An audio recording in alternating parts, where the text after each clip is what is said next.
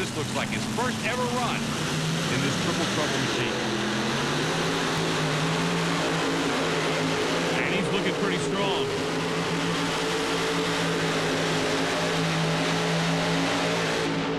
You got it? Yeah, he's got it. Just enough to get it past that full pull line. Boy, it's Keith Black heavy without power. Now we'll move on to Randy Petro, multi-chaos out of Camden, Ohio. Another Keith Black combination, but interesting. Petro runs 4 Keith Blacks, but then combines it with a Chevy-based Aries engine. Let's see how it goes. That tractor's got some power. What a great run. It is a full pull for Randy Petro. I thought he was taking that thing right out of the dome. Wow. Exactly. Now Steve Klingenberg, Bad Habit, the name of that tractor out of Holland, Michigan. Long-time veteran, loves those big block Chevys. He's running 5 526 Chevrolets to provide the power.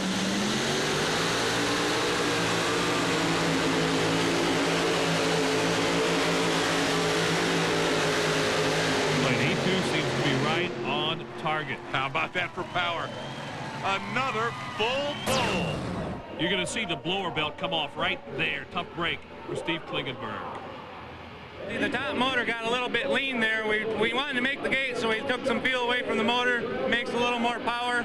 Well, we went a little bit too far in the adjustment. It detonates the belt off. So we'll go put a new belt on, check it out.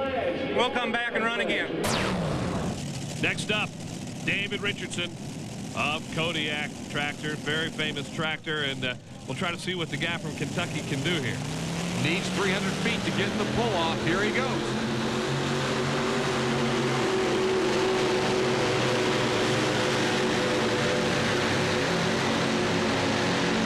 Oh, he's just a hair short. Man, he is. Oh. 3 feet short. Wow. Oh, that's tough. On the test pull today, we messed the crank up. We had to go out and change a hub on the front of one of the motors. We broke 2 blower belts, so we have not stopped since we had to make a test pull. How do you feel about your run here tonight? It was pretty good for a half throttle run. I just didn't want to break anything and make, try to make a good show and try to stay in the top for the points. Tough break for David Richardson, and here are standings. And here's who you're going to have in the pull-off. The Predator and Doug Downs coming back. Triple trouble, multi-chaos, Bad Habit, all putting down full pulls. They've still got a lot to go to settle who's going to win it here in Houston on Motor Madness. And we'll check with that pull-off in just a little while. Right now, down memory lane we go. You remember back in New Orleans last year, a year ago, freestyle competition. We want to show you this run by Gravedigger. It was something, wasn't it? It was something indeed. It was also a real significant point in the season. If you'll remember last year on Motor Madness, here in the early portion of the season, Dennis Anderson had gotten in a really bad groove. Gunslinger was actually dominating the circuit. Dennis was flipping him over more than anything else. And he finally started getting things back together. Wanted to put on a great freestyle run for these fans here. They had humid conditions. Mike's place, the clay was really tacky. And don't forget, there's that yellow barrier right in the center that was sitting there for the unlimited dragster tractors. So in this freestyle that had the fans on their feet in New Orleans, Dennis Anderson ends up capping it off in true Gravedigger style.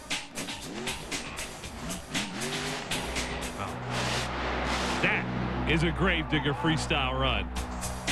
Incredible.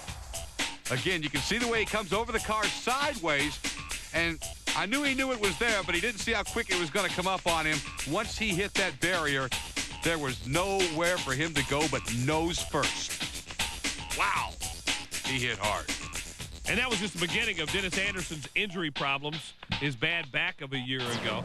Still to come on Monster Madness. Pro Stadium trucks will be running, and we're going to show you some great crashes of... You're watching it on TV, but you... Back in Seattle a year ago, where they had quite a show there. We had some great off-road action, and look at this. That is Gravedigger without a lot of sheet metal on it. Dennis Anderson brought Gravedigger number 8 to Seattle, determined that he was going to put this thing on his lid, and he almost got it right there. This was basically going to retire this truck in style, and he put on a freestyle show. Look, the tire is blown. He's still going. People in Seattle are never going to forget this run from the only man who can get this crazy. Dennis Anderson. Gravedigger knows how to freestyle, particularly Dennis Anderson. Hey, let's go to our What's That All About feature. We're going to tell you about planetary axles.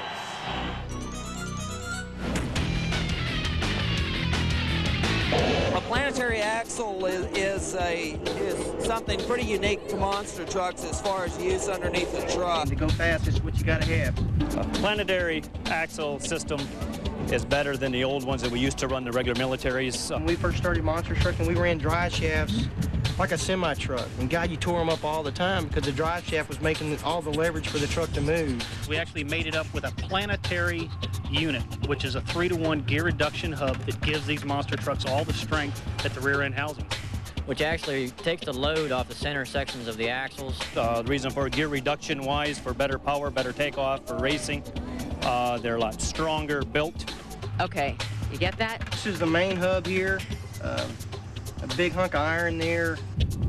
And these 3 gears here rotate inside the main gear, and you have a drive gear here. But these things here take all the leverage, the reduction that we get off the end takes all the leverage off the ring and pinion. These things here is what made monster trucks what they are. I got it. Got it.